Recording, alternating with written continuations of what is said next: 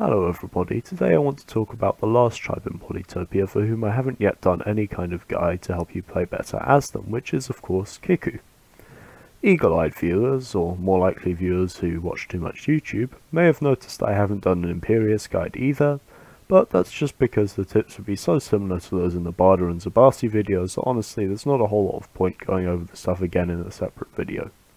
To that end, this will be the last tribe guide, and if you stay to the end of the video, I'll outline my ideas for the future of the content I make, because this has been the main thing my YouTube channel has been occupied with for quite a long time now. These videos do take a while to make, so if you're interested in hearing me go on about that for whatever reason, then stick around until the end. Kickoo themselves are one of my favourite tribes to play across all game modes, and have been for some time now. The tribe is based off of cultures living in the Caribbean and also borrows from civilizations in the Pacific and North America. They start the game with a fishing tech together with what the in-game description calls an abundance of fruit and fish. This is the root of Kickoo's early game strength. You're always guaranteed at least 2 fish in every spawn, even on a drylands map where they're just 4 spawned in, and can realistically expect to have to research just one more tech, organization, or perhaps hunting if the case demands it, to be able to level up your capital again. This is already off to a good start, but you might not think from this that Kickoo are any better than the rest of the tribes who can upgrade their capital on turn 0. You might even see their increased water spawn as an obstruction to development, and prefer the excellent fruit and game spawns offered by Barda. However, the next phase of the game sees Kickoo take its place among the very strongest tribes in Polytopia. To understand why this is, we need to return back to basic principles. In Polytopia, the main way to gain revenue is to produce units and make conquests, or to produce units and make conquests rather, is to level up cities using population. Early on in the game, your revenue is limited, so you gain population to level up your city in any way you can. Later on though, a very real problem comes into play. You may find that you don't have enough squares to extract population from, leading to a cap on your population and therefore a cap on your growth and your ability to produce units. For a square with fruit on it, you can get 1 population up the square, and then after that it's basically useless unless you want to go to the laborious and impractical effort of growing a forest and then burning it to get farmland. A forest square with game can give you 2 population, 1 from the animal on it and another from the lumber hut, again unless you want to burn it and research farming. A sea tile with fish though, which Kickoo have plenty of, can potentially give you 1 population for the fish, another 2 population for the port, and potentially a 4th for linking that port to your capital, which happens automatically if the ports are close to each other, within a 5-tile radius. So not only does Kickoo therefore extract more population per tile than other tribes, but the increased water spawn rate means Kickoo nearly always has enough to produce endgame units in the form of battleships, and nearly always having a sea connection to make use of them. This makes Kickoo very powerful. Ships are worth driving home because of a specific advantage that comes from early access to them. Most units in Polytopia will allow you some kind of advantage when researched and deployed that allow you to take some kind of advantage in taking down enemies or defending territory with a high degree of efficiency. But battleships are uniquely strong to Kickoo because of the way they interact with other naval units. Let me explain. When 2 giants are fighting, they'll normally bring each other down to low health regardless of which giant spawned first or attacked first, making interactions between giants difficult for either side to easily get an advantage without supporting units. But battleships do very high amounts of damage to each other, in fact enough for a battleship to kill a boat or normal ship in 1 hit with no retaliation damage while at full health. The reason this is so vital to Kickoo is that Kickoo will nearly always produce battleships before the other tribes manage to do the same, and this allows the Kickoo player to suppress the opponent's ship production easily by simply staying back 2 tiles and destroying opposing ships before they get a chance to leave the harbour. But what if you don't prioritise navy early on and the opponent tries to do the same to you? Well, no problem, because the archipelago style layout of Kickoo's terrain makes it very easy to find a sheltered port location that you can surround and defend with land troops. That's a lot harder when the game's terrain generation gives you a perfectly straight coastline as another tribe with few inlets or offshore islands.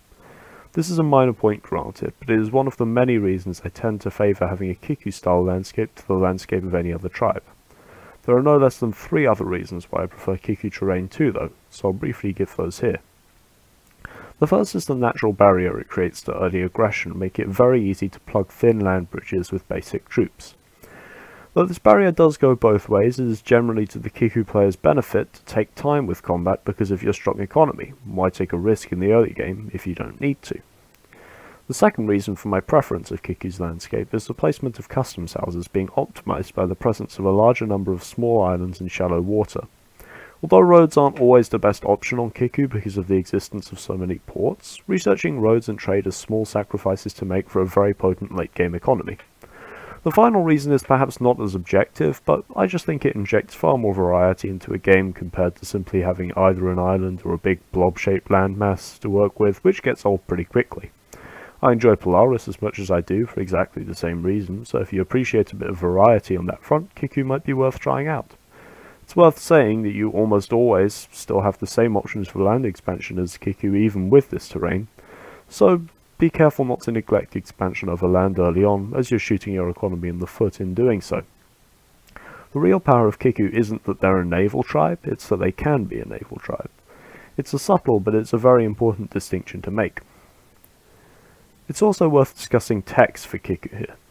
Obviously the wholesaling branch are must-haves, and if you get an explorer and happen to reveal 2 or 3 whales, there is also no reason not to take whaling as your next tech either. You'll need border growth, but I think that barring extenuating circumstances, it's well worth it for 20 stars or more in total. Aquatism is usually a money sink outside of perfection, because apart from water defense bonus, there's nothing of note in conquest-based game modes. Get it later on large maps with a lot of water if you want to maximize naval output, but normally it's not even something I remember exists, let alone use. It's worth having in the pocket, just make sure you have nothing better to spend your cash on, because it's not a very exciting tech to say the least. Writing down to trade also 100% necessary in nearly every game, except for those with almost no water, or games where you're simply being aggressive like the demo game on screen. But chivalry is a bit of a tougher call. Personally I'd go for it every time just because I swear by knights even after their numerous nerfs and reworks. But it is true that forests, the lack of roads, and the amount of water can be a real hindrance to progress made this way. The more obvious synergy with your navy is normally defenders, who not only lead on naturally from already having organisation, but also offer a high hit point to cost ratio for ideal battleships. This does lead to the conclusion that cloaks could potentially be a good idea, but personally I find giants to be more than sufficient land force for most of the game, combined with riders and the essential naval support. Finally, we have any specific matchups which Kickoo has. Kickoo has some interesting matchups owing to the different take on the T0 formula.